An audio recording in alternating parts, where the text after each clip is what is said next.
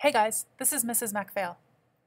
I just wanted to remind you of some ways that you can go between feet and inches, yards and feet, miles and feet. Um, we, of course, use feet and yards to measure shorter lengths. We use miles to do longer distances, but we can go between those distances, and sometimes we have to, especially when we're measuring and we need to know more specific measurements, like when you're doing your measurement project. So, you know that 1 foot has 12 inches, 1 yard has 3 feet. 1 yard also has 36 inches because each of those 1 foot have 12 inches in them.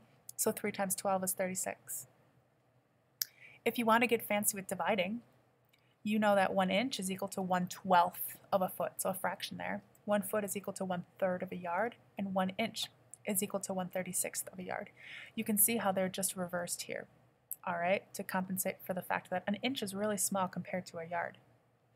All right, a reminder that you can find out, for example, 6 yards is equal to how many feet? All you would have to do is multiply 6 yards times 3 feet, and each yard would be 18 feet, okay? So, as long as you know a length in feet, you can change it to inches. You can also change it to yards, all right? It kind of goes back and forth like that. One of the other things I wanted to show you, though, is that you can go between the customary unit, which is what we use in the United States, inches, feet, miles, and you can go to the metric system if you want to. Centimeters, meters, and kilometers. It's something that we really don't teach you, but it's kind of a cool way of knowing how to do it. So for example, in 1 inch, we have 2.54 centimeters, so just a little bit over 2.5 centimeters. So using that knowledge, how could you find out how many centimeters are in 5 inches? Well, one thing you could do is you could kind of like set up a ratio a little bit. If you know that there are a little bit over 2.5 centimeters in 1 inch, you want to find out how many are in 5 inches. All you'd have to do is multiply.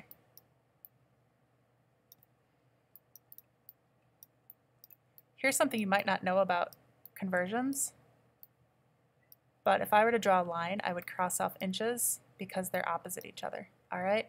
Because I'm trying to find how many centimeters. I don't know how many centimeters, okay? I'm getting rid of inches. So I would do 2.54 times 5, which if I get out my calculator,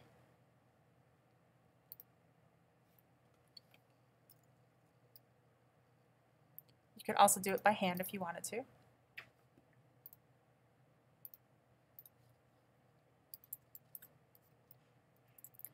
.7 centimeters. Cool, huh? All right, let's try another one.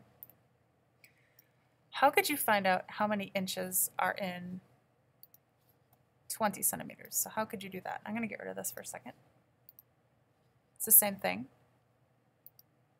We need to find out how many inches are in 20 centimeters. Well, we know that 2.54 centimeters are equal to 1 inch.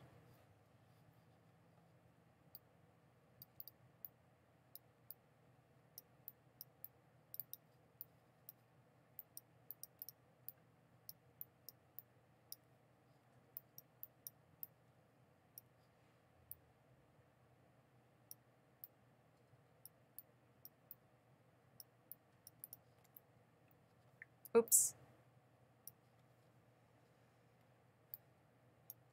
And I've actually written it upside down here because you can't have centimeters on top of each other, so we need to redo that. So we're going to do 1 inch. We're going to flip it around because we're looking for inches this time. It's okay to make mistakes in math.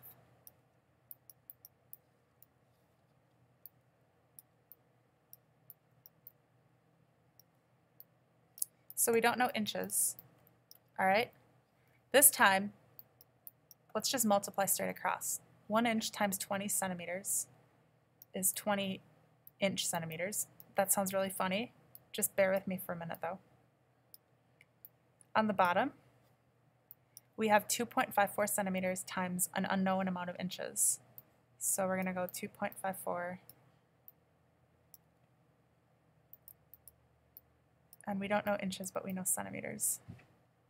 Okay, I'm going to cross off my centimeters because they cancel each other, and now I'm just left with my inches. But this is like a division problem now, it's a ratio. So we would divide 20 by 2.54, or in other words, how many times does a little bit over 2.5 go into 20?